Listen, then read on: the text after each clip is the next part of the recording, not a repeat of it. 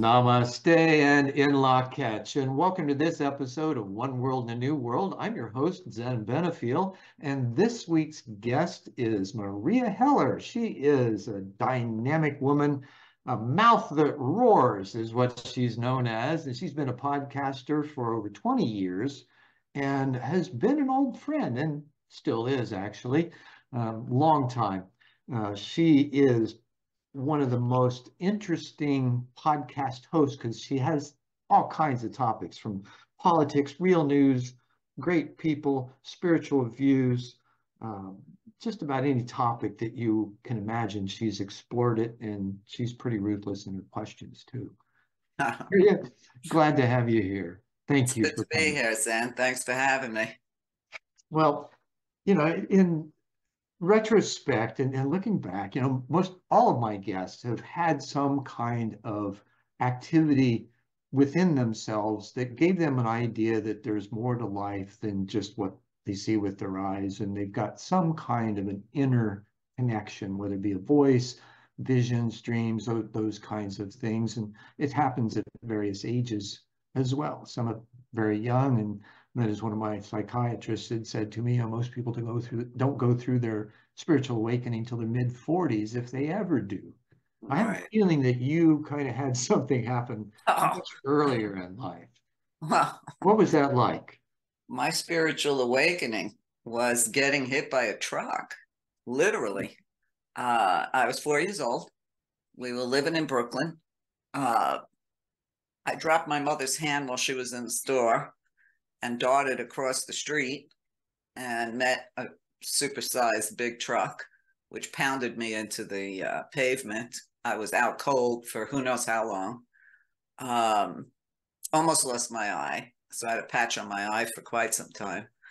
But when I got home from the hospital, um, I knew this was not my home.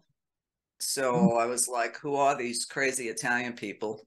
Where's my Jewish parents? Right. Uh, and my mom literally, after I started feeling better, she had to force me to go outside and play. And I didn't want to. And she says, go out and play with the other kids. And I was like, now you got to remember, this is 1955, a Mhm. Catholic Italian neighborhood. And I looked at my mother and I said, I don't want to play with them. They're scum. And that's not even a word that I even knew at 4 or 5 years old. Right. But when she forced me to go down the stoop, because we lived in a brownstone, and I looked at the blackboard jungle that I was living in. It wasn't even a blade of grass, a tree, nothing. You could barely see the sky between the buildings. And I remember looking up and back on the street, and I said, we weren't made to live like this. I just intuitively knew that. And Mhm. when my sisters came out to play, I started laughing, and they were like, why are you laughing? And I said, because this already happened. We're already old ladies somewhere else sitting on a porch laughing. Um, it's like I knew about time and space. I came back with all this information that no little girl in an Italian Catholic neighborhood, should know. Plus, I came back with my intuitive gift of knowing. Mhm. So I remember going up to one of my mother's girlfriends and pointing my little finger in her face and saying, I didn't know about sex. I was only a kid. But I looked at her and I pointed my finger at her and I said, you want to kiss my daddy, don't you? Well, that was my first psychic delivery, and I got my first flying lesson at the same time because I got Yeah, I slapped bet. across the face, went sailing across the room. But I knew everybody's business in the neighborhood that I had no business in knowing who was stealing from who was doing this and doing that, which terrified the old Italian ladies in the neighborhood. So when I used to come home from school for lunch or whatever, they would duck into their apartments because they called me the Mala Christiana, which means the Antichrist. Um, I tried to stay normal, try to have a normal life, uh, and put it away. But when I was 17, strangers would come up to me no matter where I was And they would just tell me to my face, you have a gift, you have to use it. And they'd just walk away. Mm-hmm. They'd pass me little messages on pieces of paper while I'm in a restaurant or something with messages and whatnot. And I hated that because I wanted to be normal. Okay. But by the time I was 29 and I had my son, there was no stopping it. It was full blast all the time. And I said, okay, since I am right on the cusp, I came in on the winter solstice. So I got the Sagittarian fun part and I got the Capricorn smart part. So I put them together and I said, well, if this isn't going to go away, I need to find a way to make a living with it. Right. And that's when I started learning about tarot. And, you know, of course, by then I had read all of Edgar Cayce, like most people do. And I put it all together. And that's how my life took off. You know, religion didn't do it for me. You know, I tried many different religions and I was like, yeah, none of this fits. Mm-hmm. And then through happenstance, if you believe in happenstance, I don't, I met Sun Bear. What's that? Right. And I met Sun Bear and learned about the medicine wheel. And that felt right because I was already an environmentalist. I was already doing some spiritual teaching. I was already doing hands-on healing. Once I got to Arizona, I became a Reiki master, so I do that too. But Native American spirituality was the only thing that made sense to me. And what was the core of that made such deep sense to you? Well, when you realize that, first of all, the first time I saw a medicine wheel, which is a circle of stones, I'm sure, well, you've been to Sedona, so I'm sure you've seen a few. My knees started shaking. And I just naturally started crying. And I knew I was home. For me, the medicine wheel is everything. It represents everything. And it's a portal. You create an actual portal to other dimensions through it.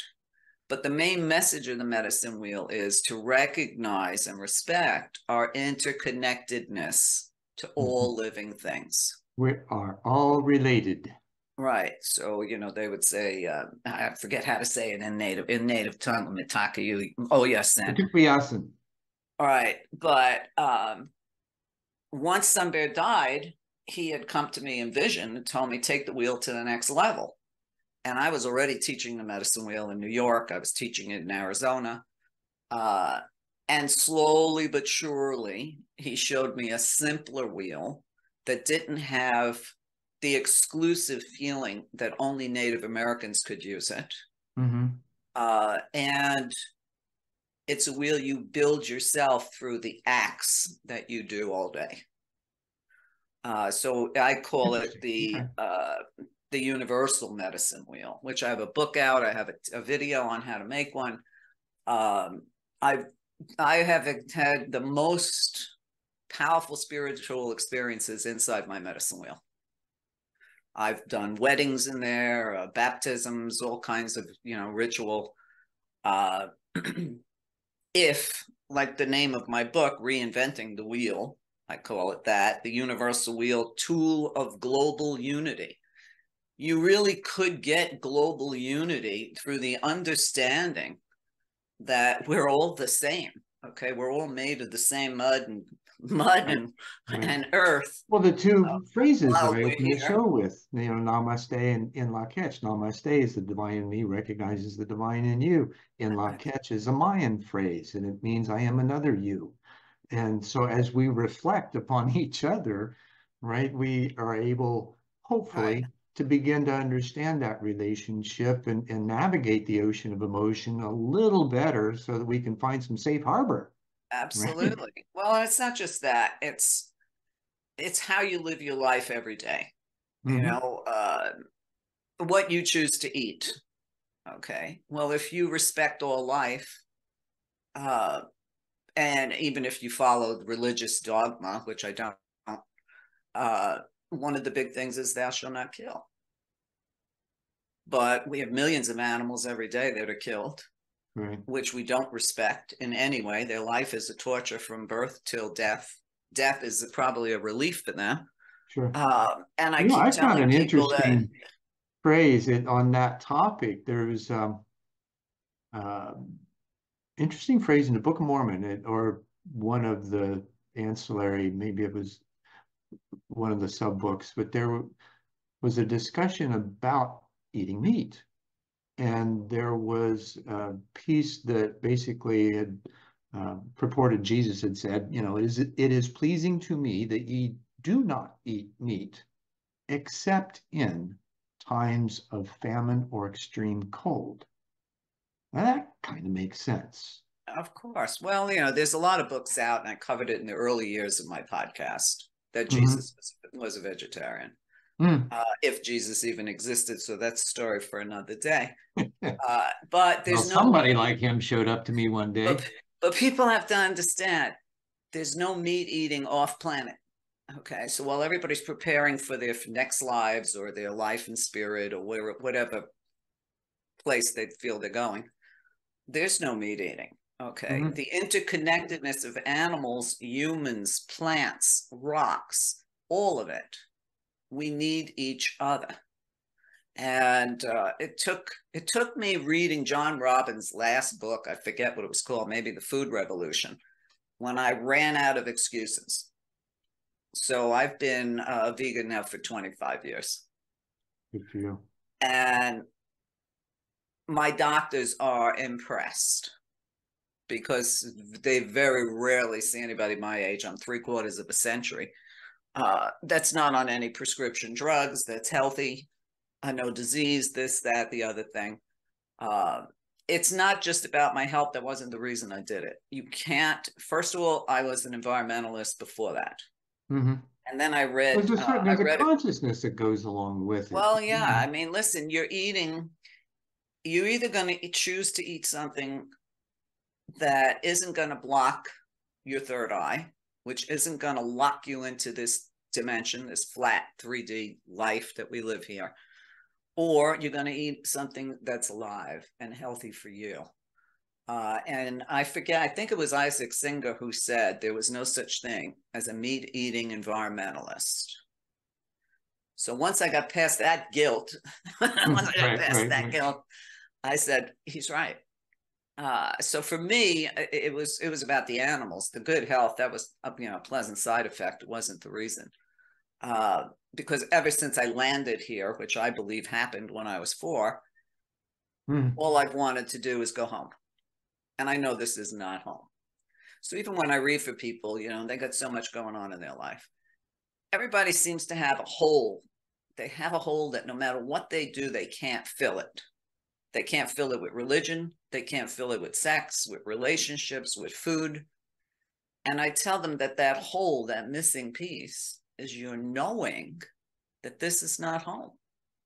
And it's that yearning for home, to reconnect to all that is, your higher self, whatever you want to call it, that gives people that emptiness. Oh, I would totally agree with that. And I would ask you the question, when you find that interconnectedness, it to me would seem that there would be an additional awareness that you are home, that wherever your consciousness is in that moment is home.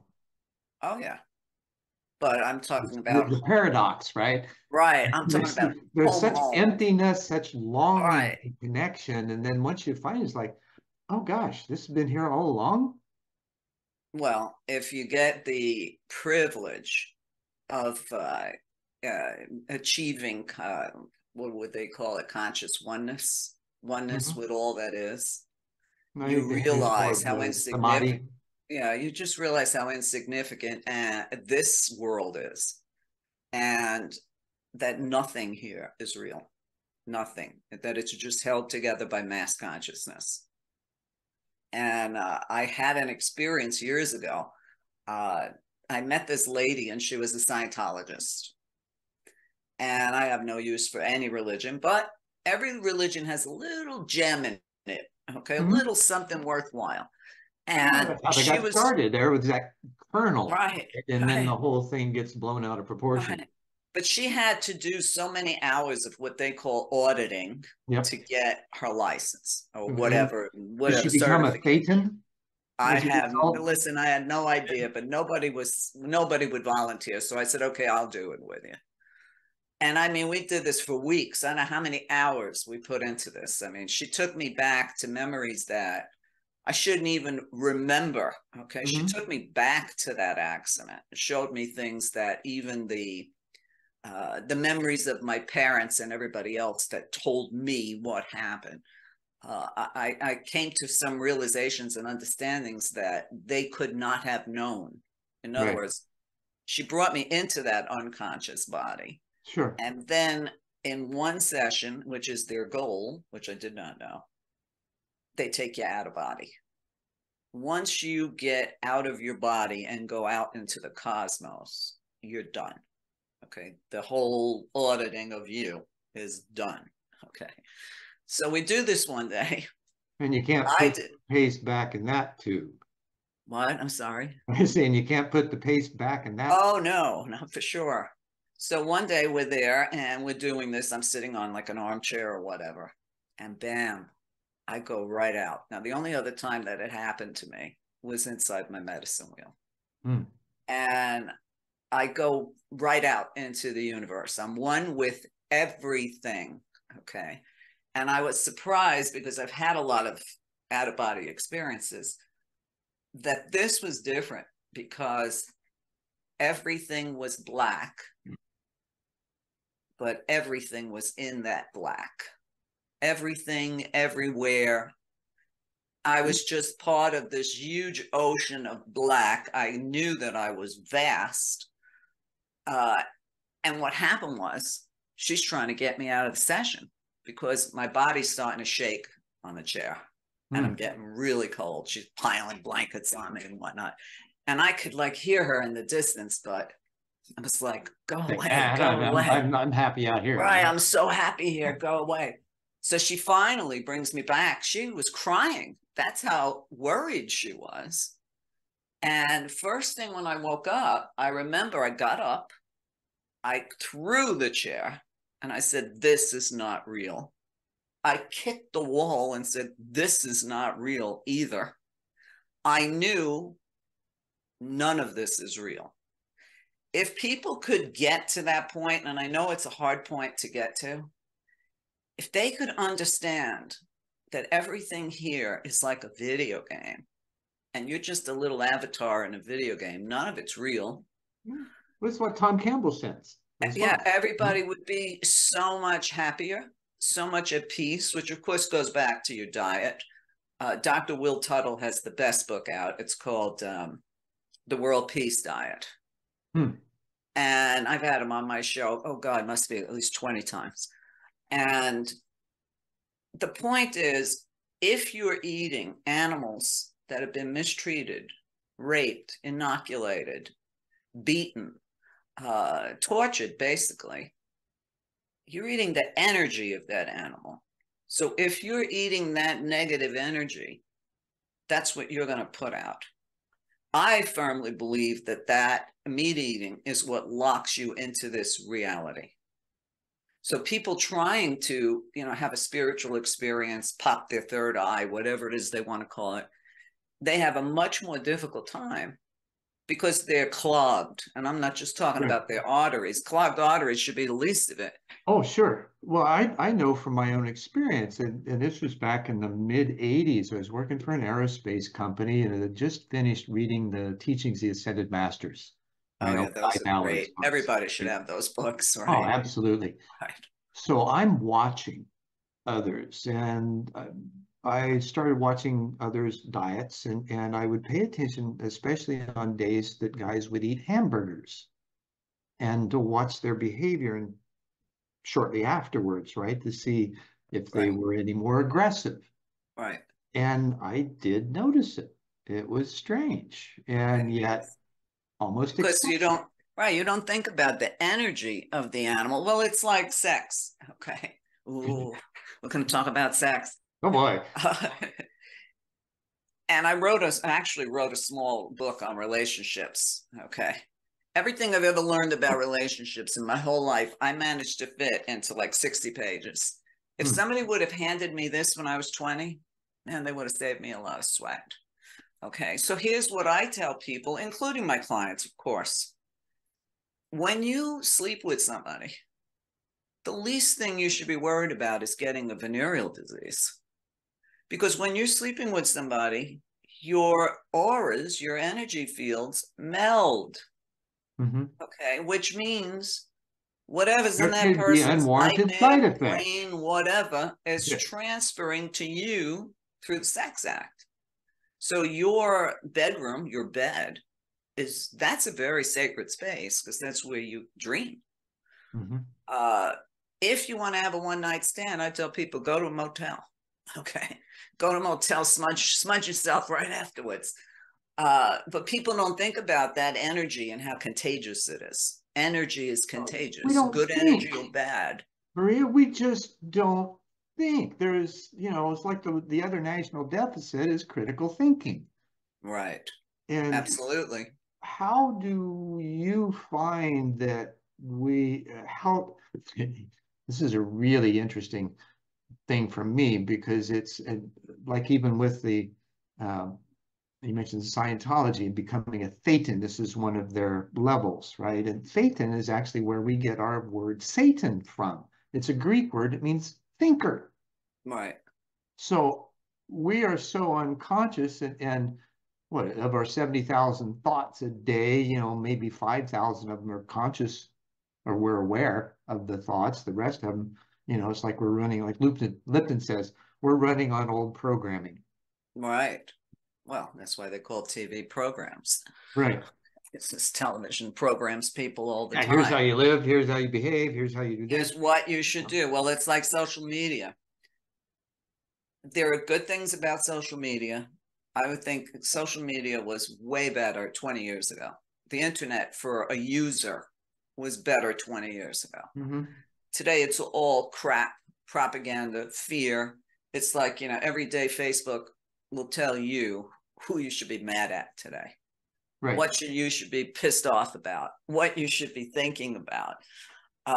And what I found was something that people thought was going to bring people together has isolated people. And it's allowed the people who are the most negative to hide behind the screen and put that negativity out there. Okay. The world's got enough negativity. Okay. Right now, the energy is set to negativity. This is the outpicturing of people's inner worlds, really. Exactly. And Mother Earth, when you look at what's going on with the Earth, okay, between the earthquakes, lava flows, fires, floods.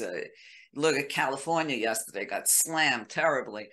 The Earth responds in kind to what we put out. Sure. So we don't even realize that our physical bodies are the Earth. Of course. Any little, people, what kind of stone should I get? Well, what kind of crystal should I get? And I'm like, every rock on the planet, every grain of sand holds the entire history of the world. I mean, I like crystals and stones, don't get me wrong. They're pretty, and some of them have, different uses than others and whatever people want to use them for. They have some very interesting effects. Right. But when people stand in my medicine wheel, which is made up of rocks, okay, I've adorned it with some crystals and whatnot through the years. But I have rocks that are off an old Anasazi dig. Anybody that just holds one of them in their hand flips out. Okay. Just think of the knowledge and the peace that comes to you when you reconnect to the earth. Trees, bushes, flowers, plants, the ocean. People never say, well, I'm going to go on vacation, so I'm going to go to Detroit. Okay. Forgive me if you're in Detroit. People always want to go where there's sunshine, where there's nature, camping, the beach. It's abnormal for us not to remember that we too are part of nature. Right. Today, a lot of people see nature as something that's in their way. Okay. Something to drive through. In You remind me, when I was teaching high school, I taught at Trevor Brown here at several other district schools and some charter schools. Most of the kids never left the valley.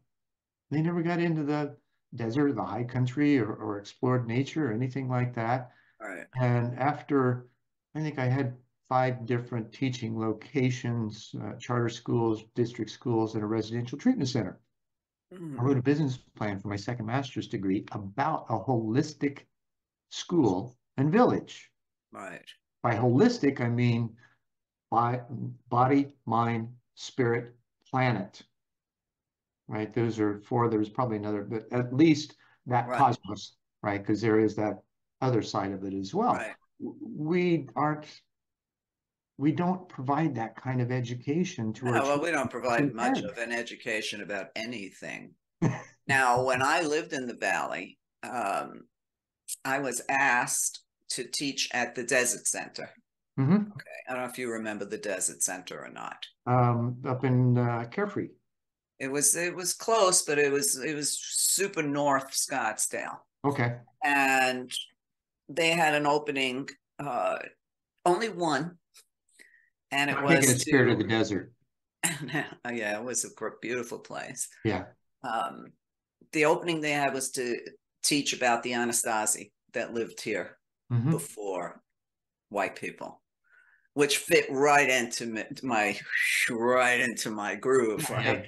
Yeah. So I asked them if I could build a medicine wheel and make it experiential for the kids. So they had like a couple of different stations: the plants of the desert, how to get water in the desert, all of the animals of the desert. And she said, well, as long as you keep it environmental and don't make it woo-woo spiritual, that would be great. Okay.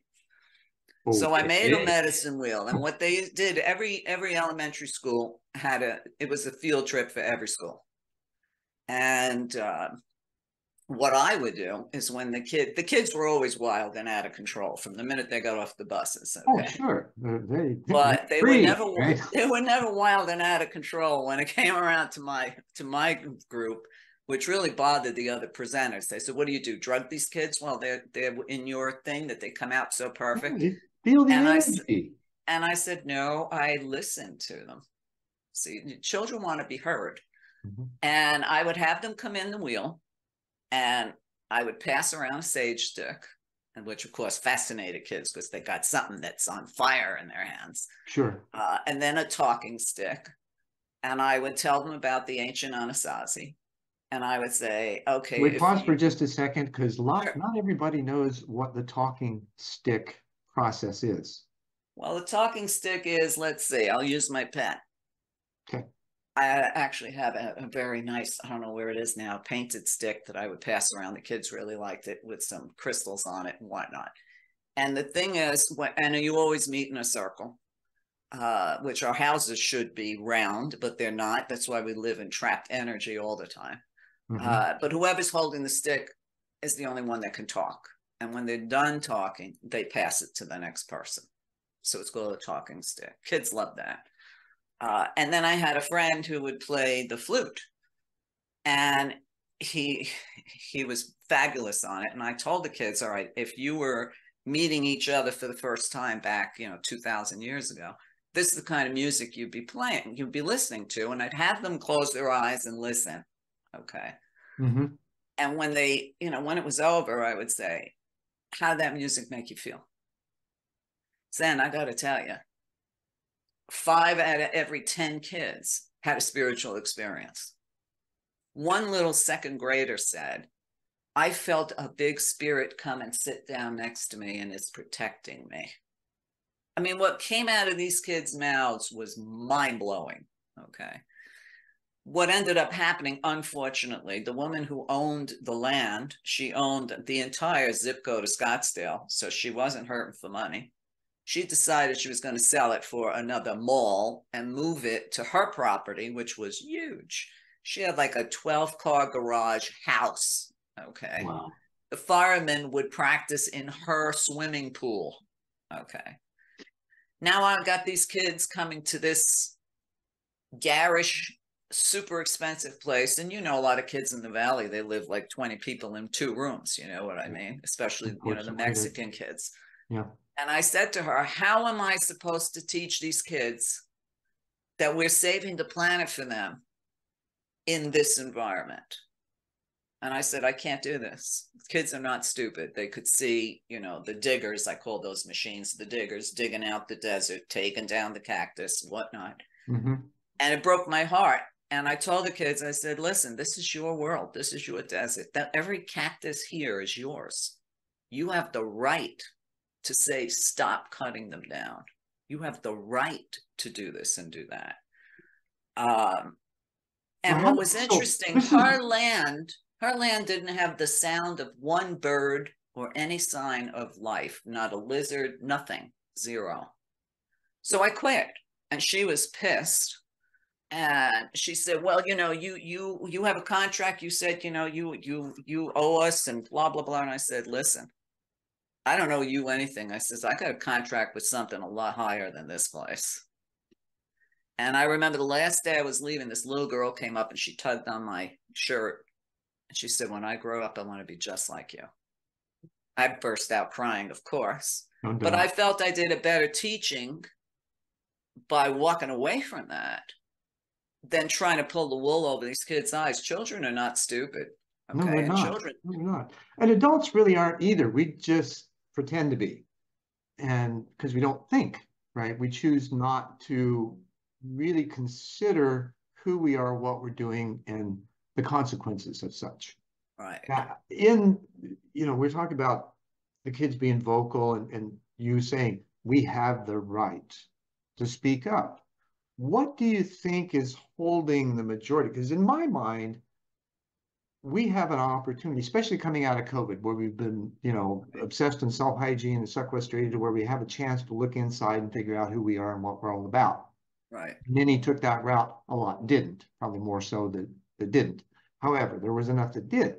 Now, what do we do with that voice that comes up? How do you think that this is going to evolve to where there's a raised voice, if you will, across the country in this need of change of leadership of both politics and corporate endeavors, for lack of a better? I don't want to call them marauders, but that's basically what they've been. Well, I mean, come on, we live in a corporatocracy in America. Right. Okay.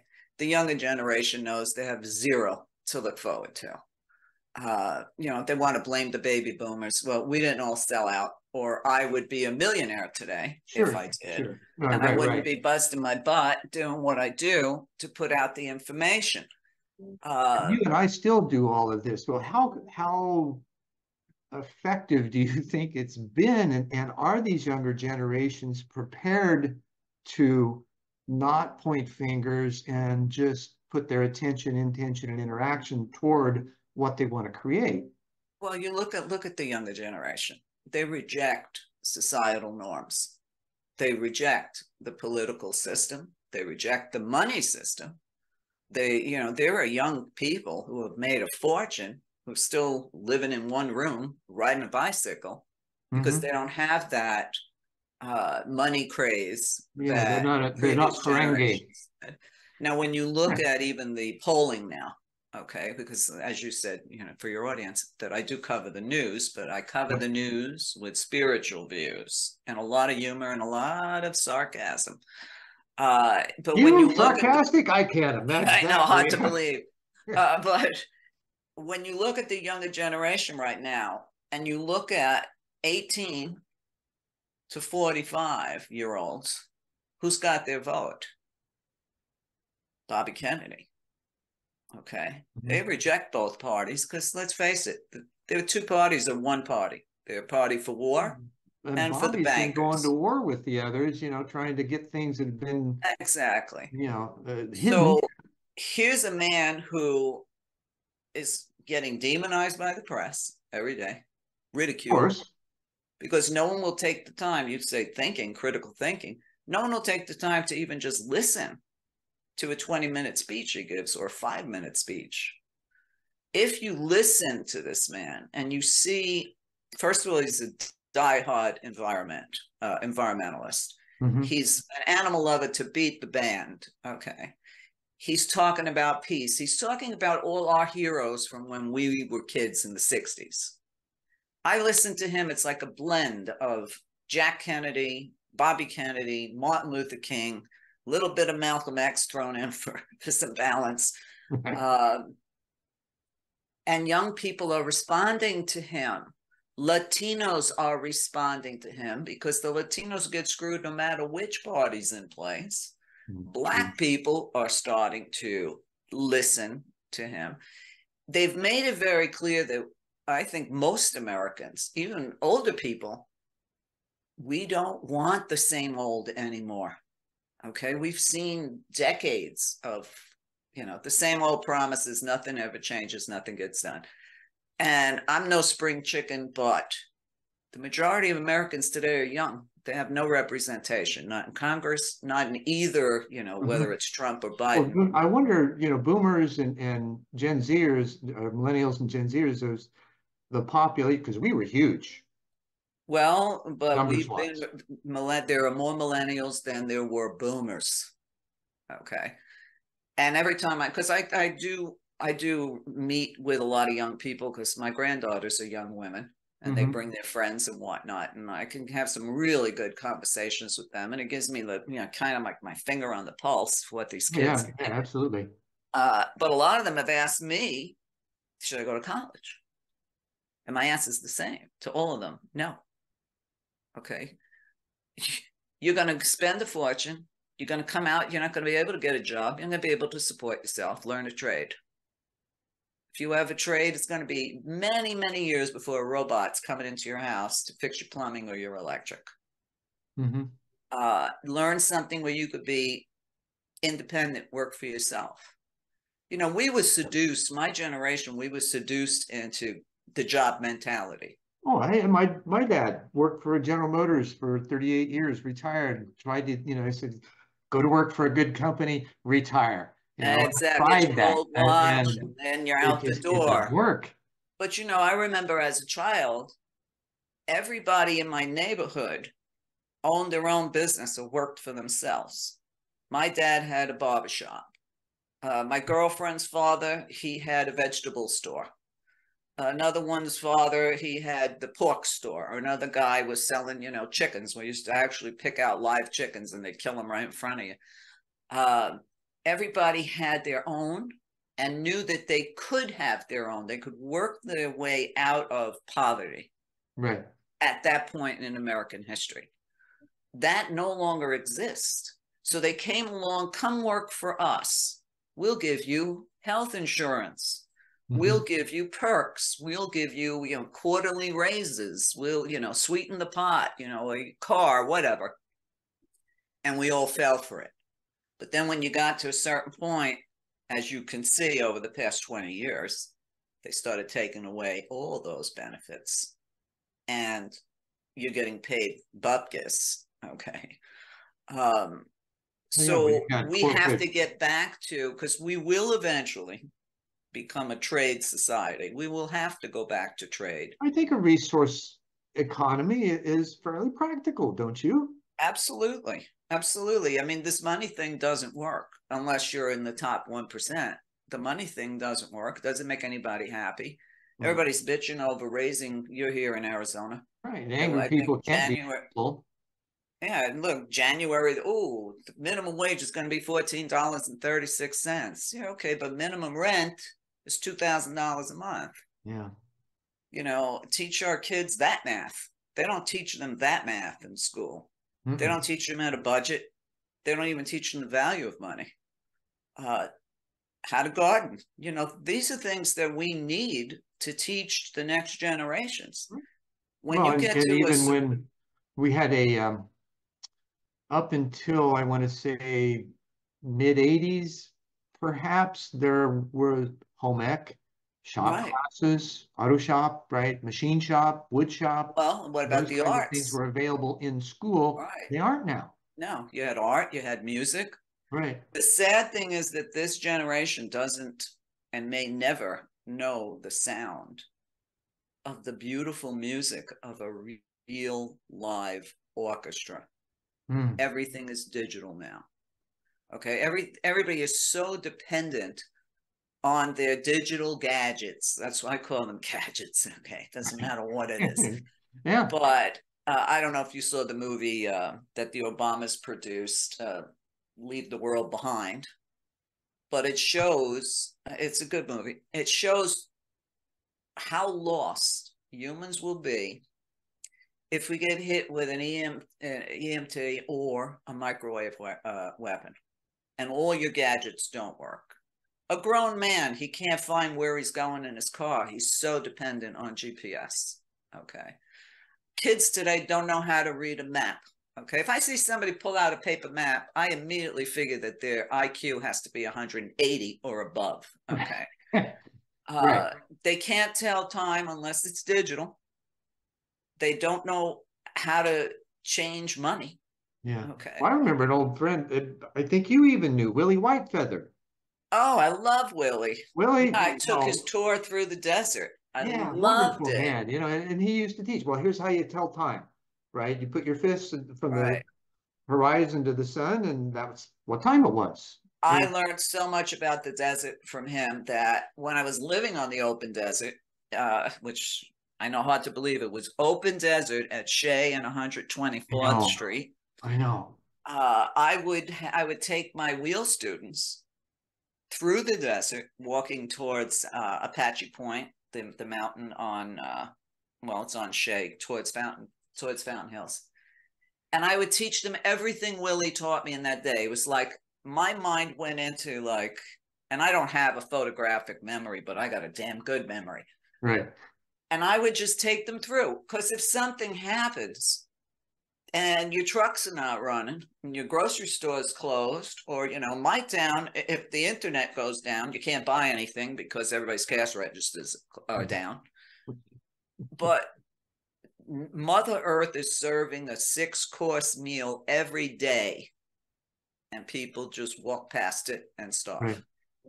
Yeah. So for me, it was very fascinating. Wow, what a blast! What a blast from the past, Willie Whitefeather. Oh yeah, I hadn't heard from him for years. I had him on my early shows in 1990. I think he was my second guest, Kai D.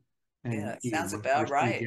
That's about the time I met him, 90, 91, something like that. Yeah. He Down was by the living in Goldfield Ghost Town at the time. He used to teach by the Superstition Mountains. Yeah. He had his teepee on Goldfield Ghost Town property. It was just a really, so it'd been 20 years since I talked to him. I knew he had this book, Desert Survival Guide for kids, or Kids Desert Survival Guide, I think it was. And so I went to the website, got a hold of the webmaster, and just said, hey, I'm trying to get a hold of Willie. Do you happen to know where he might be? A week and a half later, I get a phone call. Oh, CO, brother. That's how they blow in. They blow in whenever they feel like it. Oh yeah, exactly. That was really cool. He had said to me at that time, I was in my mid-40s, he said, in our tradition, you can't join or form your own council until you're 51. And I found that bit of wisdom profound. Well, you've got to kind of grow into yourself. Then you got to get past yourself, and then you have to be yourself. And he's usually got grandkids too.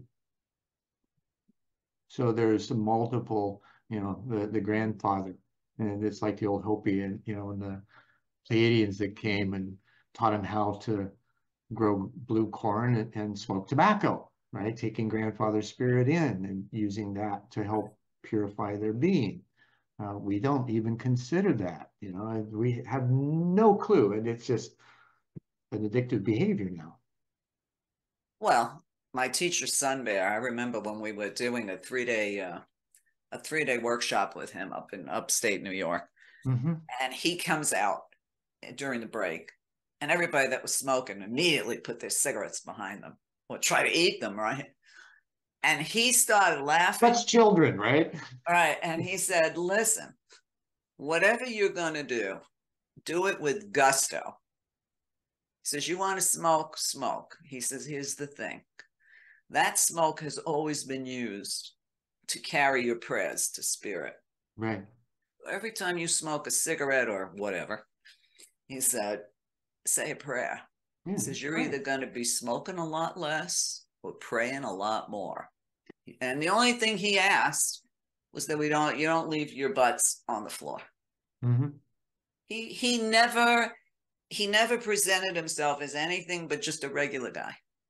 Okay. And he'd say, you don't need to impress me. I'm just another goofy trying to figure things out just like you Right. are. But when that man started to speak, I was expecting, and expectations is another word that should go in the garbage. Right. I was expecting it was going to be pure spiritual stuff, 3 days of that. Yeah. But what he ended That's up not the doing, native way. no, what he did is he talked about politics, he talked about the environment, he talked about his visions, this and that. I was blown away. I said, how could he know and cover all of this? And I remember he said, the student always takes on the gifts of the teacher. And after it probably was 10 years into my podcast that I never intended to do, which is now in its 24th year, one day I realized that I was doing exactly what Sun Bear was doing. Because like you said in the beginning of the show, I cover politics, I cover the environment, I cover Why not? You've got the intelligence to spirituality. do so. We should be curious about Right. To me, everything. listen, I've been that way my whole life. I want to know everything about everything. Okay. Me And if too. people think your education stops when you leave school, you're never going anywhere. Okay. I used to So introduce myself in meetings. I said, hi, I'm Zen, and I'm an eduholic, just to see what kind of response I would get. Right? It's like, eduholic, what the hell's that? Right? what's your answer? Gotta know. I'm curious. I've got an insatiable curiosity to know stuff. Look, my summer And vacations when I was a kid, I spent in the library all day. When it was dinner time, my mother would tell one of my sisters, go get your sister in the library. Even when I couldn't really read, I would just get stacks of books and Mhm. put them in a booth and sit there and just flip through the pages, look at the pictures, try to make sense out of it. Well, and according to some schools of thought now, you don't even need to read the book. You just have to have it in your energy field. Well, I will say that Edgar Casey, who was basically illiterate, Mm-hmm. he memorized the Bible by sleeping on it. So, Yeah. you have to realize on this planet, we're so limited. Our technology is a joke compared to what exists in other places. Even if you go back to ancient Atlantis, Mu, they had things that people couldn't even dream about today.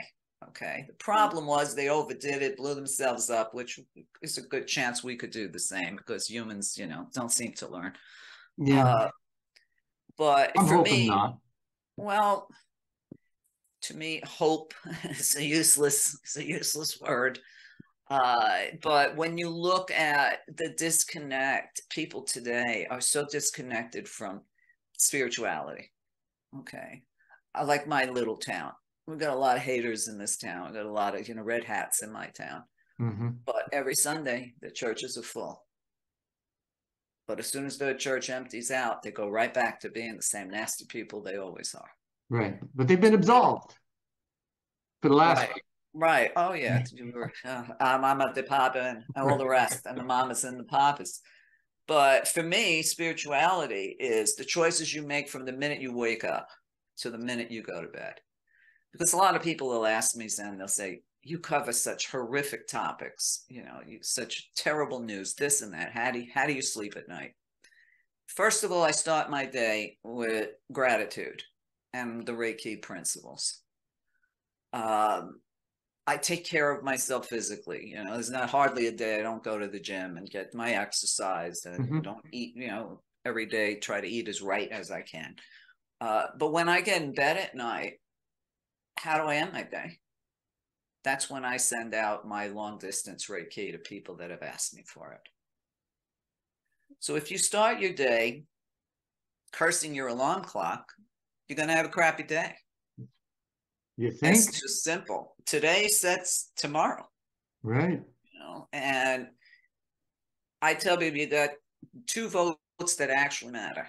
You vote with your money and you vote with your fork.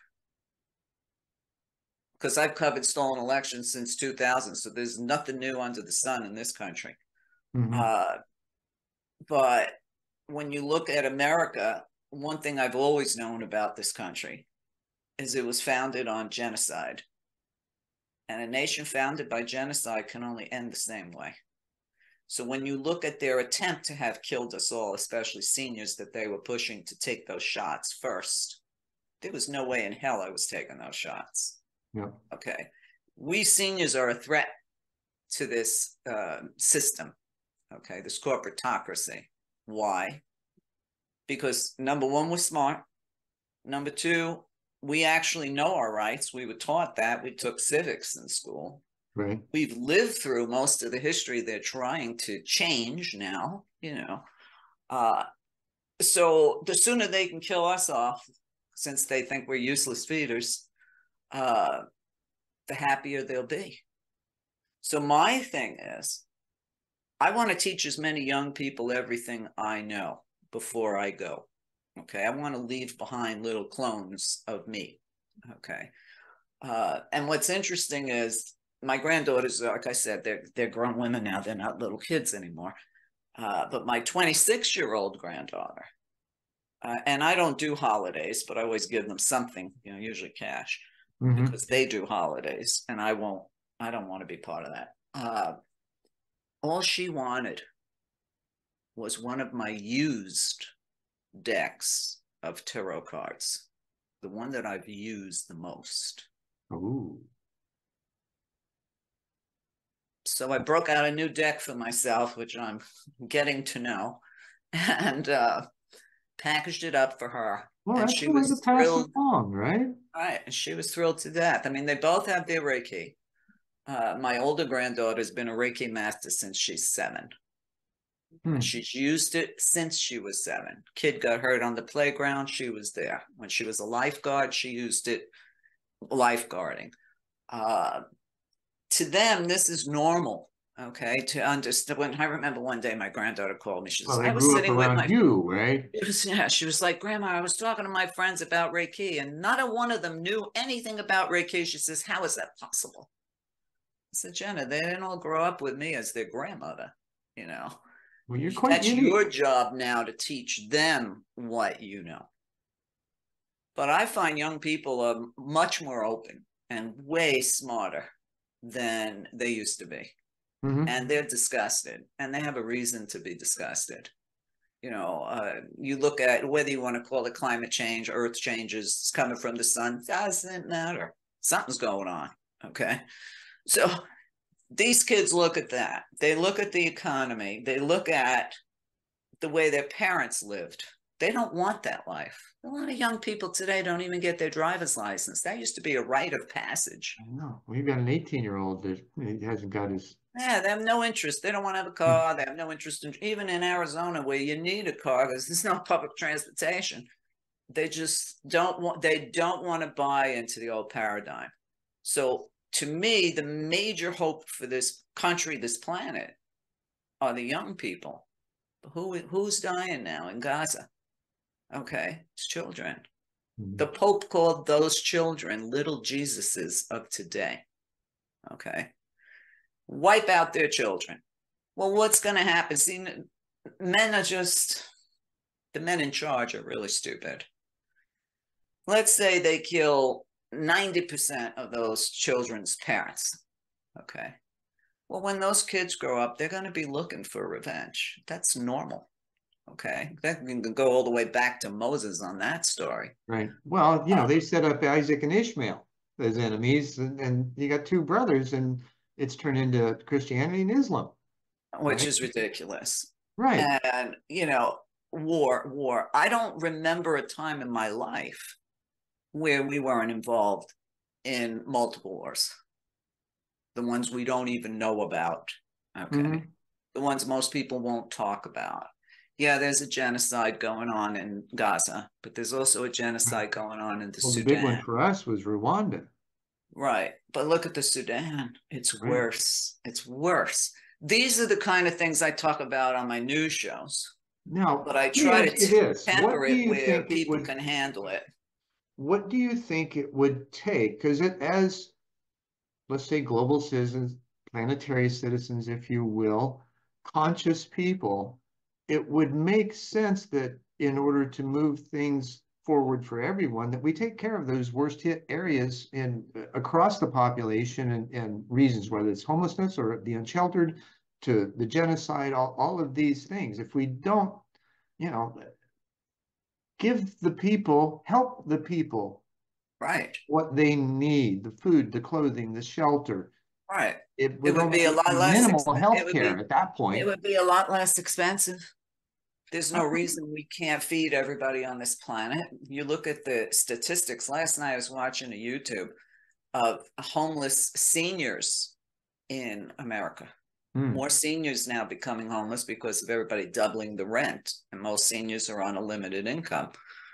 To do this to people that built this country, okay, it was our generation that literally built this country, created a middle class, which no longer exists. Right.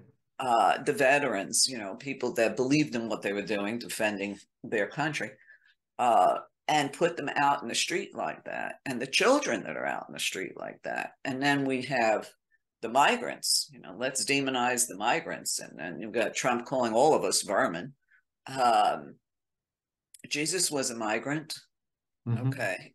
When I was in school, it couldn't have been, maybe it was junior high. And we had to write an essay, a story on anything we wanted.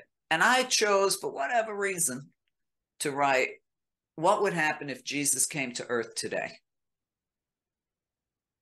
And I remember that because I still feel the same way as I did then in school. He would be killed. He'd be killed instantly. God forbid if he tried to come across the southern border. That's for sure he'd be dead. All right. And when you tell people that there are no white people in the Bible, they get very upset. Right. But it's the truth. So let's look at it a different way. He's got 2,000 years of wisdom-ish. Right. How might that change an approach for today? Shoot, he'd have to come in with his whips. He'd have to whip them all like he did in the temple, with the money changers and the people selling animals. A lot of that whipping in the temple that Jesus did was because they were selling animals. I don't know how he could be accepted unless he came in and said he was Taylor Swift's brother.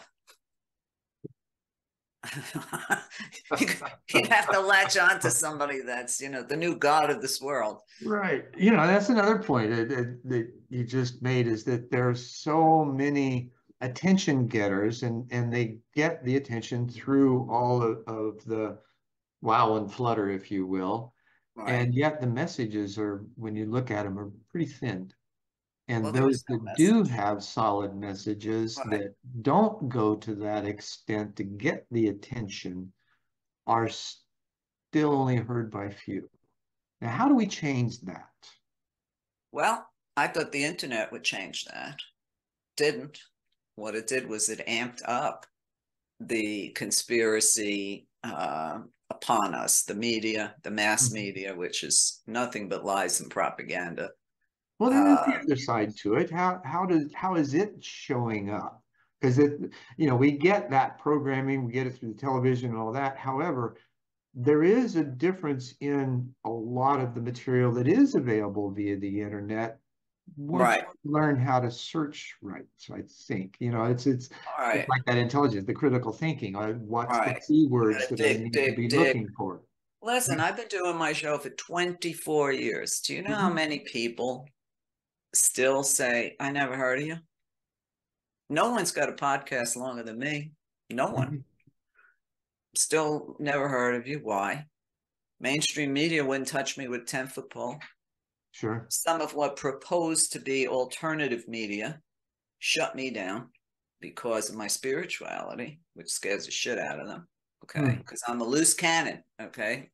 I won't follow a script. You're a loose cannon. Well, I love that about you, Meria. I always have. You're a straight shooter. You cut to the core. in a Listen, lot I of came in ways, with a it really sounds like, strong, right. Came in with a strong bullshit detector, right. and when I had an offer to sell out, basically, and they told me I'd have to censor myself somewhat, only interview the people they wanted me to interview. Couldn't play the independent artist music I was playing because their Christian followers didn't like the words in the songs. And big bucks, share of the advertise. I mean, forget it. I would have been super world famous, which I never wanted to be.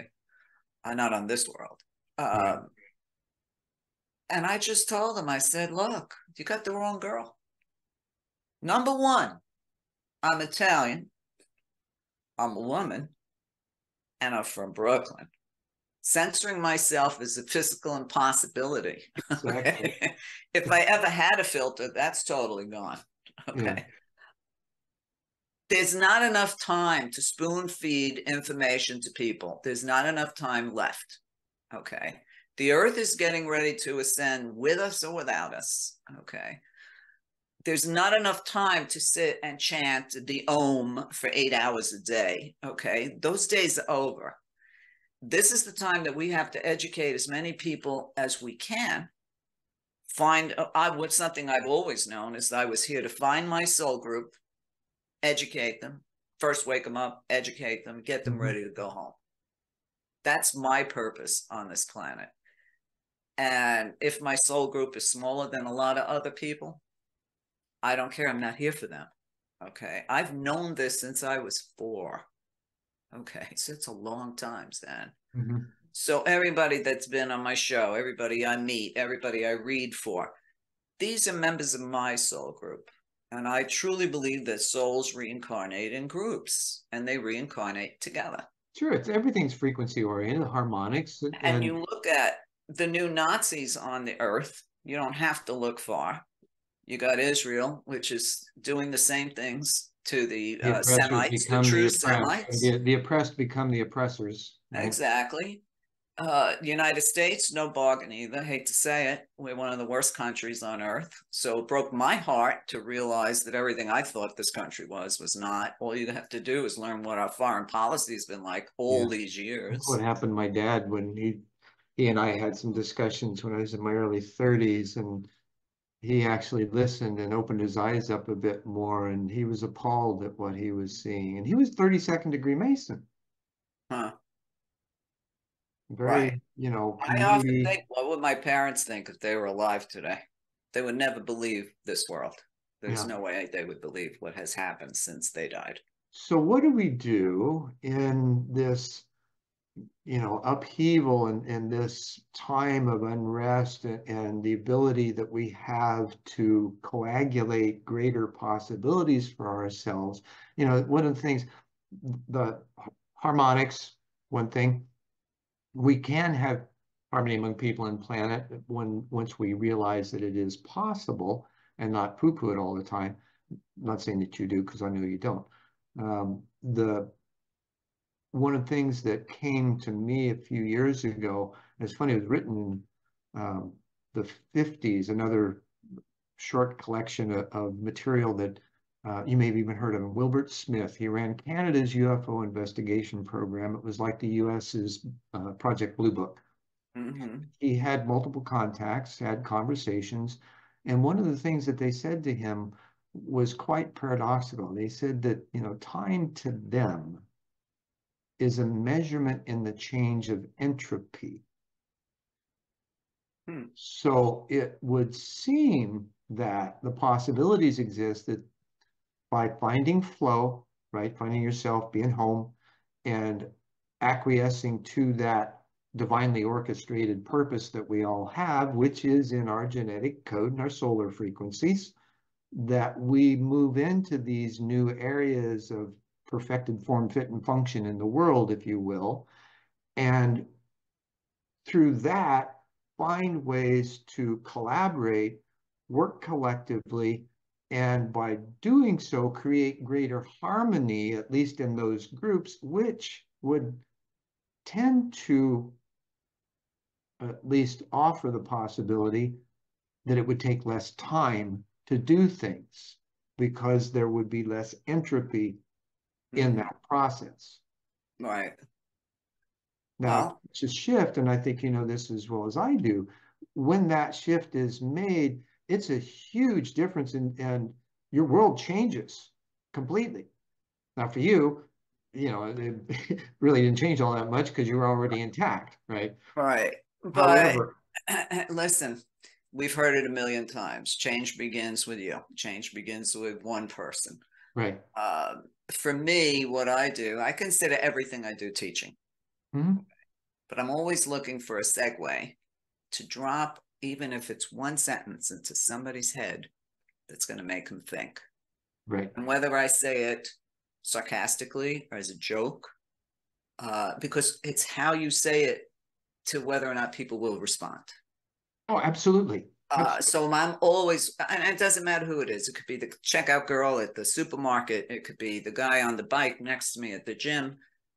My ears are always peaked to hear what are people talking about. How can I slide in there? Yeah, and not just what they're talking about, how they are talking about it, because that's their emotional place from which Right, you can actually right. engage. Right. I mean, earlier you asked, have we made a difference, all these years of banging our heads against the wall? The truth of the matter is surprising to me. It's only taken since 1995 for most people now acknowledge chemtrails, Right. where before they didn't. Okay. More people now are understanding how corrupt our governments are. Okay. And you see the protests, you see what's going on. Sure. Um, so it's kind of like you're in a quandary because you want to participate in life, but you don't want to participate in the madness they create that they Oh, yeah. want Well, you like to you tell somebody, participate. hey, you really ought to listen to Oliver Stone's interviews with Vladimir Putin. You would Right. have your eyes opened, right? And, you know, my wife being from Russia, and knowing what state of affairs it was in prior to the breakup, and then when Putin stepped in, he's rebuilt the country. It's gorgeous now. There's several people that she watches that roam Russia, and just watching them. I mean, this is live stuff. You can't make it any more real. Listen, I don't know of one nation on the face of the earth that has a person in charge that really cares about their people. Mm. Can't name one. I do like Lula da Silva, but like all of them, they make promises they can't keep or won't keep. Okay. That's Um, often due to the people they have around them, though. You know, they have their exactly. good intents, but there's that, you know. What we really need, and I've said this so many years in a row, we need, every government needs an enema from top to bottom, a redo. Well, that's Okay. what I was asking earlier. What can we do to raise the voice, collectively figure out how to organize and find or create another party that can replace the other two? Not Well, that it's then still. vote independent. It's simple. I've been voting independent for 25 years. I will not be a party of the two-party system. Mhm, They're not. I won't support that. Whether our vote counts or not is irrelevant. Obviously, it didn't in 2000 when the Supreme Court gave it to Bush. It mhm. probably won't count this year either. But who really changes the world? Think about it. Artists, poets, philosophers. That's what we need. Those types of energy in charge, not the people we get. Right. So we need to flush them all out, vote them all out, try to get as many women in power as you possibly could get, because men has proven they can't to handle the job. Women born to multitask. Well, and they're used Uh, to taking care of families too. what? They're used to taking care of families. Yeah, We're they take care of their raising. family. They have run a job. They take care of the house. I mean, and it's supposedly a woman's brain is made to multitask, where a man isn't. Hmm. Now, there are differences between men and women besides below the Yeah. waist. Mars and Venus, right? All right, Mars and Venus, that guy. I didn't want to talk about that stupid book, but it had some good points in it. I'll give you that. It had some good points in it. Well, we are, we are different, and yet we both have masculine and feminine energies within us, and it's the balance of those that we require, Exactly. and not necessarily in physical form, right? It's just, Right. again, it's that personal choice to internalize and balance Right. one's Well, energy. I know when I'm using my masculine energy. Hmm. It's usually when I'm working, Yep. when I'm producing, when I'm doing my show. That's my masculine energy. My female energy comes into place in my sessions with people because she's a loving little funny little girl who gives people happy little direction and advice, even in the worst situations, Right. because I love them. Okay. And that's what's missing. We don't hear anybody anymore talking about peace or love.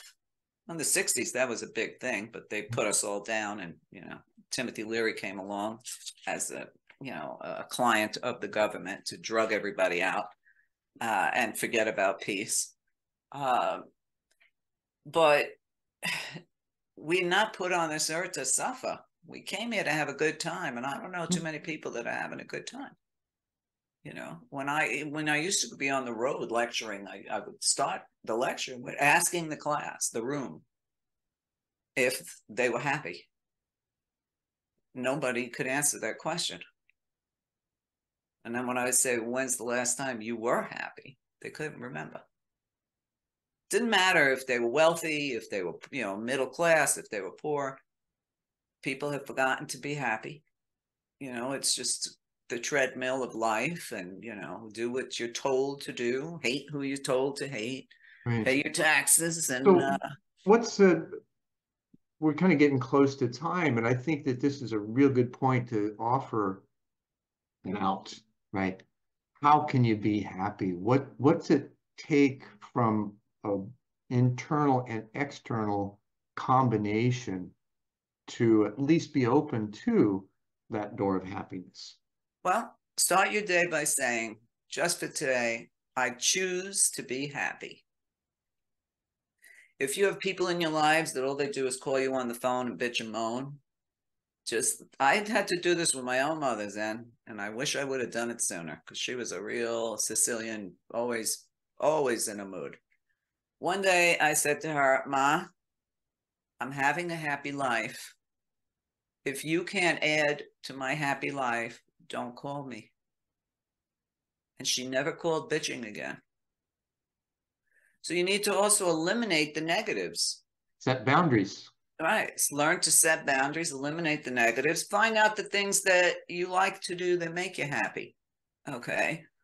Do something for somebody else in need that can make you happy. Some lady wrote a book years ago, 10,000 Things That Make Me Happy. It was just a list. Mm-hmm. Buy the book. There's 10,000 things. There's something in there's going to make you happy. If I don't know, eating a pizza makes you happy, have that pizza and ice cream, whatever it is, whatever floats your boat. But What about the clean your lasting space. happiness, though? Lasting happiness only comes from the knowing. It's from spiritual knowing.